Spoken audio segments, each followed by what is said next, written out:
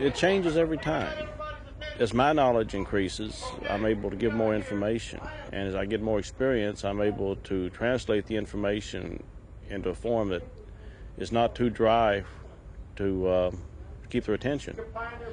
I find that by using the students, by letting them participate, they get more out of it, and both groups, me and these students, have more fun. The people that they read about, that they're told about, aren't just words in a history book. They're not just figures from a lecture.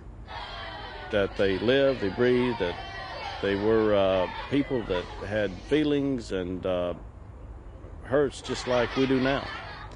If I can get a student to realize that it's not all as easy as Hollywood would portray it, that the people who came before us had the same needs, same fears, and that they progressed in spite of this, then I've accomplished my goal.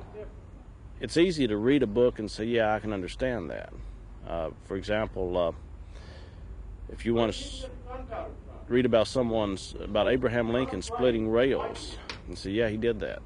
But if you try to take an axe and split your own rails, then you begin to see exactly why he had a tough job to do.